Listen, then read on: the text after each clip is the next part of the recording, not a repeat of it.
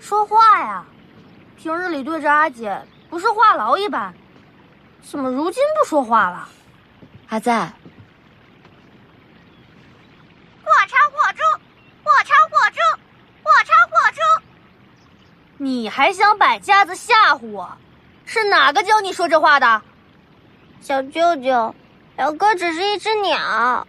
事成之后，尾大不掉，宋家或超或猪。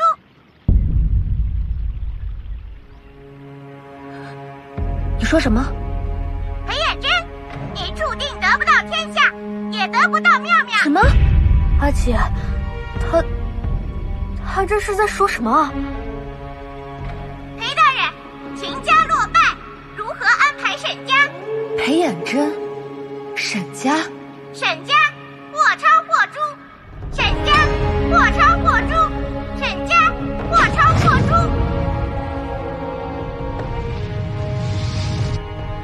或超或猪，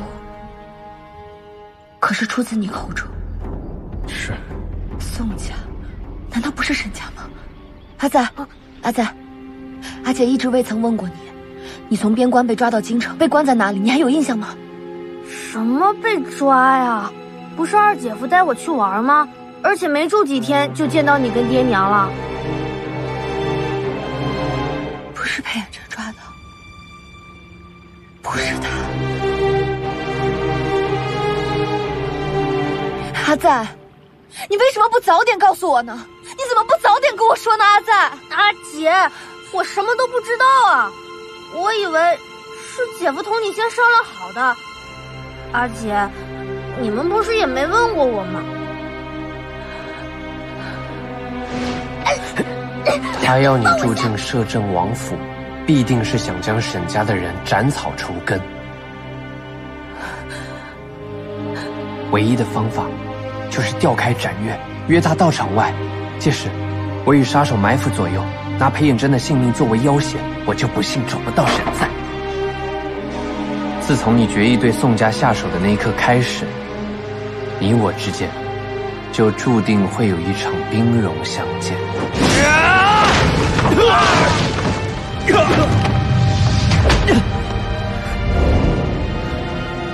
妙妙，阿在在哪？放心吧，吃完饭就过来。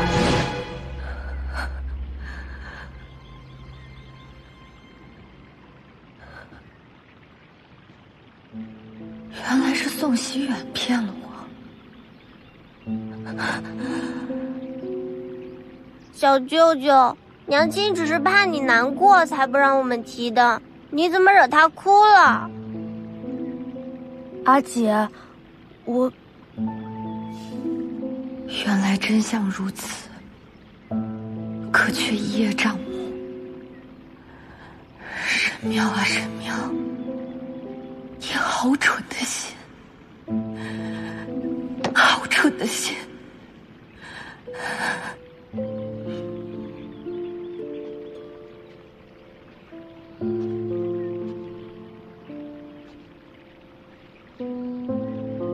妙妙，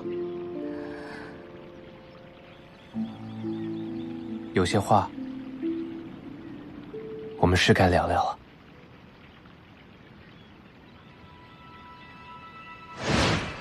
事成之后，尾大不掉，宋家或超或诛。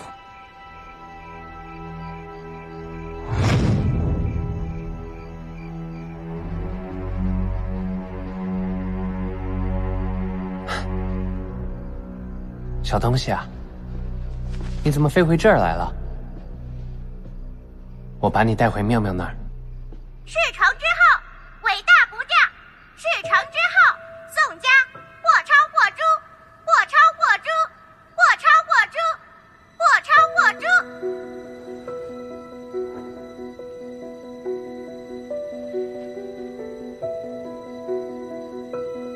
沈家或超或诛。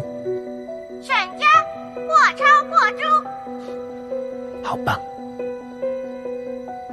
沈家或超或诛。沈家或超或诛。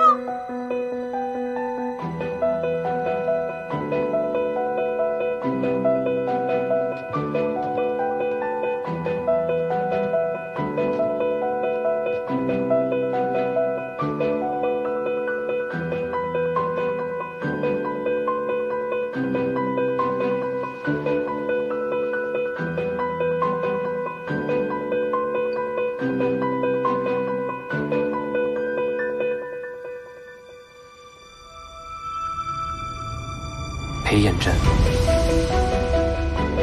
你注定得不到天下，也得不到妙妙。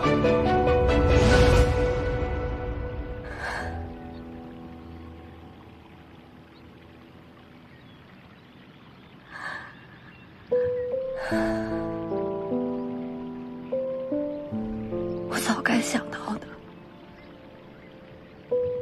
你辽哥虽聪慧，但他毕竟非人，怎么可能说一遍就会学会？小尔的小路，你们一路上都有机会碰，可我却独独一心裴彦真。你步步为营，小心算计，缜密不露半点破绽，甚至用苦肉计。苏熙远，这些年我真的认识过你吗？若非裴彦真手段狠辣，欲过河拆桥灭我宋氏一门，我又为何放着好好的太平商人不做，非要机关算尽去争这天下第一把交椅呢？你无耻！你为了自己一己私心，就要将我们全家人都卷入其中吗？你真觉得你待在裴彦真身边，你还能独善其身吗？从当年你自写休书离开宋家开始，我就与裴彦真联手，算得上是他下属，助其夺位。直到某天机缘巧合，我听到了他与展岳的对话，那时我才明白，无论是太后还是裴彦真，都不会放任宋家做大的。裴彦真或许没有对沈家说过诛心之言，可是在他的心里，却动刀子冲国库的永远都是宋沈此类的豪富巨商。裴彦真敷衍地答应过我，他说攻城之后会把沈家所有的商路都尽归于宋家，可实则沈家他万不会动，唯有宋家。我是为了保护宋家，